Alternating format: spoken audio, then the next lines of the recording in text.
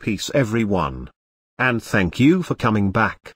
In pursuit of finding the true words of Allah, I have been researching for 40 years, then I found out about scientific evidence based on mathematics, the exact science, in the Arabic Quran, sending by Allah through two American scientists. By the grace of Allah, now we have the scientifically proven scripture, supported by mathematics. And despite other distorted scriptures, we have now the purified, untouched message of Allah. Therefore, we do not have to rely on faith anymore, because we live in an era of science. Now, Allah's religion is the proven scientific fact. All references to so-called Islam or Muslims in the news media and other forums have nothing to do with the Arabic Quran. Quran is for all the people in the world who seek protection for themselves, regardless of their race and nationalities.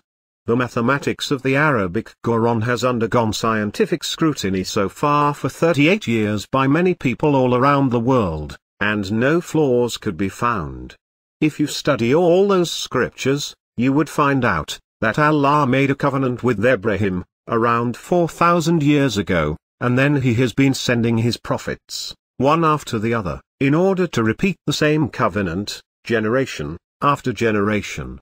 And he was commanding them to follow the nation of Abraham, Bani, Ezra, El. The descendants will be transported by Allah.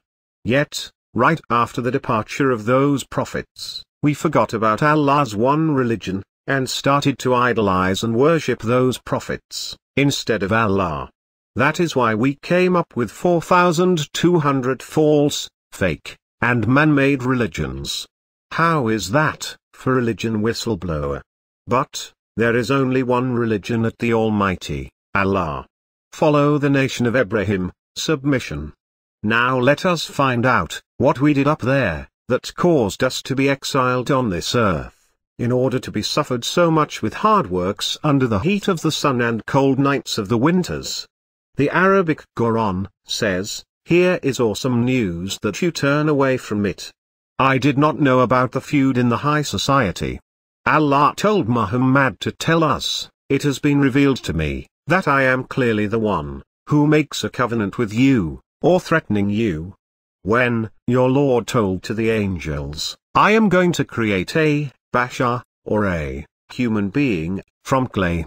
So, there was a feud in the high society, up there, and then Allah came up with a plan. Because he is the best designer.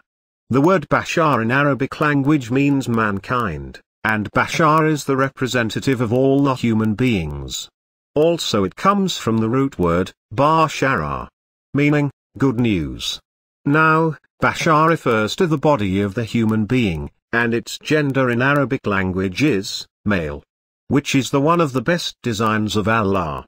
Bashar or insan. In Arabic language. Then, insan comes from the root word of, nasiya, meaning the one who forgot. That is why, we do not remember, how we came here. Thank Allah for telling us to read the Quran in Arabic language, and he repeated 10 times in the Quran. You do not get these informations from any translations of the Quran, but only, and only from the Arabic Quran. After that feud in high society, Allah gathered all the angels, whom they were working in Allah's kingdom, and he made a covenant with them. He said to them, I am creating a mankind from clay, and I am placing him, as a replacement or as a deputy on earth. Angels said, will you place therein, one who will spread evil, and shed blood, while we praise and glorify you, and sanctify you? Allah said, I know something that you do not know.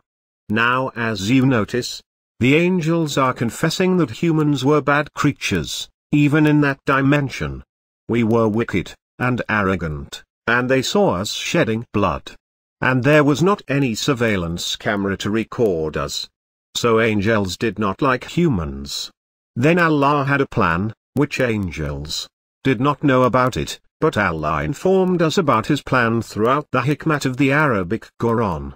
So Allah said, when I have proportioned him and blow into him from my ruh, or Holy Spirit, then you should all fall down to him, prostrating. Then, all the angels prostrated, except Iblis, because he became an arrogant angel.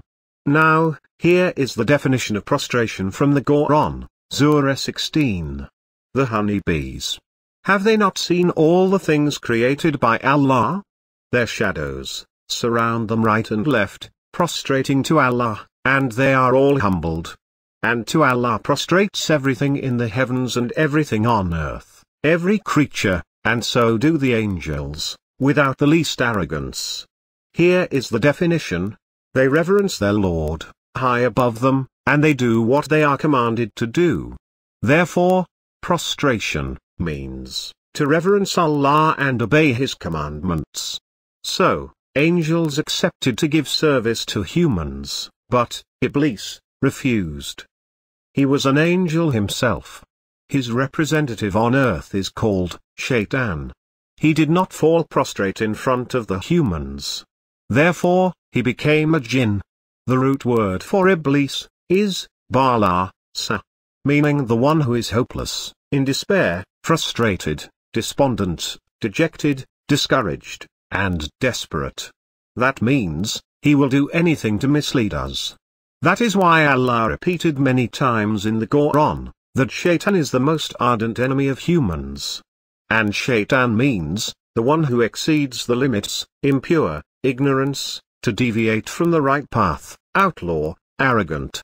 And jinn means, the one who is covered, or hidden. That is why we are not able to see them. But, as the Quran says, they see us from a direction, which we are not able to see them. Just like when you are sitting in a theater, you can see everyone in front of you, but they cannot see you. Assuming they are not capable to turn back. So, Allah continued His plan by creating a place called Jannat, meaning, the garden, with trees, rivers and springs flowing beneath it. Now these are all allegorical, and they are there, for our better understanding, but we do not have the slightest idea that how awesome those trees and rivers look like. But, Prophet Muhammad knew, because he was taken up there, and he saw them all. Then Allah placed the human representative in the heaven, and called him Adam. Not Adam, but Adam. And with his wife, as well. Allah calls her Adam's wife. Therefore, their souls were placed in the heaven. Not their bodies, but their souls. And we are Bani Adam, meaning children of Adam, or descendants of Adam. Allah told Adam that Iblis is the enemy of you, and your wife. Do not let him evict you from the garden, then you fall into hardship. Indeed you will neither be hungry in it, nor naked. And indeed, you will not be thirsty therein, nor you will suffer the heat. Eat both of you from everything you desire in this garden, but do not touch this one tree. Remember, there was no angels in that garden to help Adam and his wife. Therefore, they were left there, in order to be tested and make a decision by themselves. Then, Shaitan started his scheme on Adam and his wife. Now, let me first tell you about the conversation between Allah and Shaitan, before I tell you what happened in Jannat. Later on, Allah asked Iblis, what prevented you from prostrating before what I have created with my hands? Are you arrogant, or are you of the exalted ones? He said, I am better than him. You created me from fire, and you created him from clay. Shaitan saw in that dimension, that being created from fire was better than clay. Do you know why? The reason is, the word, fire, in Arabic language is, nar, and the root word for nar, is, nura, meaning, the light. In Surah 24, Gnura, the light, Allah says, that He is the light of the skies and the land. Or Allah guides you, with the light of the Quran. And He gives His allegory, made of lights upon lights. Do you remember, when Allah talked to Musa? He talked to him, through a fire. That was a light. That is why, Shaitan thought, that he was made of the same light, as Allah was made of. But, he did not know about the fire, that can burn him. Therefore, he had his own reasoning. Yet, that was just a conjecture of his mind.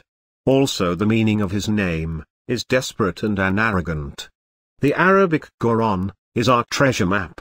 Word by word of this book is a clue, in order to direct us to the system of Allah, and His creation. That is why he repeated 10 times that the Quran is in Arabic language, not any other languages. In another ayah, pointing to Shaitan, Allah says, "Are they more difficult to create, or the other creations? We created them from wet mud." That means human was more difficult to create than jinns. Jinns were created from merged fire, or mixed fire. But, Iblis, did not know that, hell, is made of nar, as well. Meaning fire. Thank Allah for His hikmat. If you do not learn the Arabic language, you would always be in the dark. Ask Allah to help you. Allah obviously knew that Iblis is becoming arrogant. Allah knew that Iblis would refuse to fall prostrate in front of Bashar. That is why later on when Iblis realized that he was deceived, then he told Allah, "That you deceived me." Because he thought that nar is the same as the nugra, which Allah was made of. The root word for deceiving in Arabic language is guya, that means to deceive someone, or to trick someone. Also it means to put someone up to do something. Allah is the one who guides you, or mislead you, if He wills. Allah is the one who sends you to hell, or to the heaven. Because He is aware of your innermost soul, that is why He created us. Actually Prophet Nuh used that phrase as well. He said to his people, "Even if I advised you, my advice cannot benefit you, if it is Allah's will to deceive you." Then Shaitan made a covenant with Allah, and said, "My Lord, since you have deceived me, respite me, until the day they are resurrected. I will deceive them all, except your true worshippers." This phrase was repeated couple of times in the Quran. And if he was lying, Allah would have told him, "You are lying." No, I would not let you to deceive my servants. So, Shaitan is not lying. Then, Allah told Iblis, "Get out of here, despised and defeated. You are indeed rajim, meaning stoned, accursed. And indeed my curse is upon you, until the day of Deen, or the day of religion, or judgment. Those among you who follow you, I will fill hell with you all." So, he was kicked out, from where he was, from among other angels. Allah gave him permission and told him, "You may entice mankind with your voice, and mobilize all your forces, and all your men, against them, and share in their money and children, and promise them. Anything Shaitan promises is no more than an illusion. And we are witnessing those humans who have been inflicted with Shaitanic seditions." And he told Allah, "Do you see this one, whom you have honored, above me? If you respite me until the day of resurrection, I will surely fully control his progeny, except a few." Now, why did he say that? If you want to learn, you must ask question. As I just read from the Quran, Shaitan told Allah, "Do you see this one?" As he was pointing to humans in the other dimension. That means Allah was there, and he was there as well, and they were looking at the humans, in that dimension. Shaitan was looking at us, and he could see us that we were all wicked and arrogant and misled. And Allah knew that majority of us have become arrogant. So Iblis knew for sure that he could mislead us, because we were right there in front of him, being arrogant and misled. That is why he said that with so much confidence, and Allah approved him.